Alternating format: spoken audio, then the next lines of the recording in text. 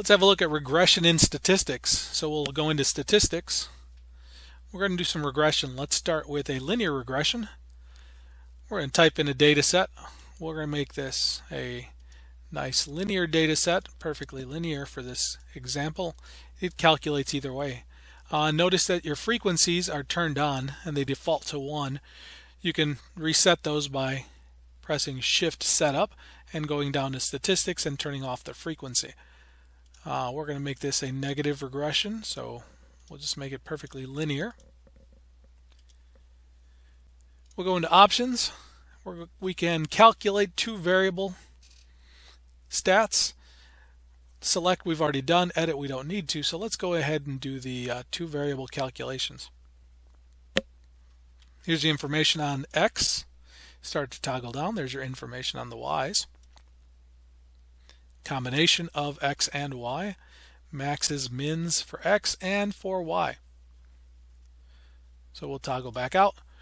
Let's look at the regression calculation. Since this is a linear regression, our regression says that our y-intercept is 10, slope is -1, our correlation coefficient is -1, perfectly linear. The other option we have is we can do stats calculations. We have a look at those.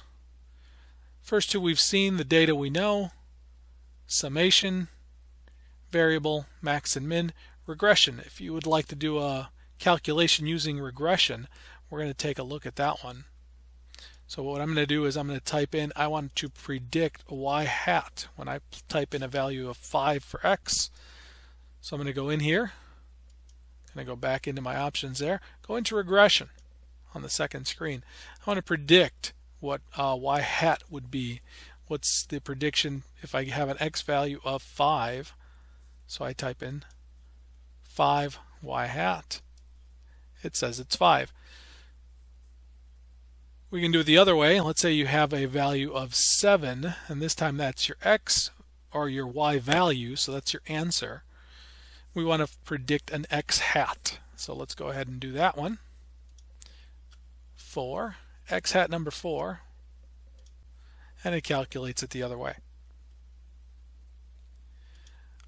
Other options besides your regression, you still have your variables, your maxes and your mins, everything that we had from one variable statistics. If you would like to do a different type of regression, we'll select a different type. We can go with a quadratic using the same data set. Do the same calculation. We calculate the regression. And here's your regression for a quadratic. Notice there's no correlation coefficient. Correlation coefficients only with linear.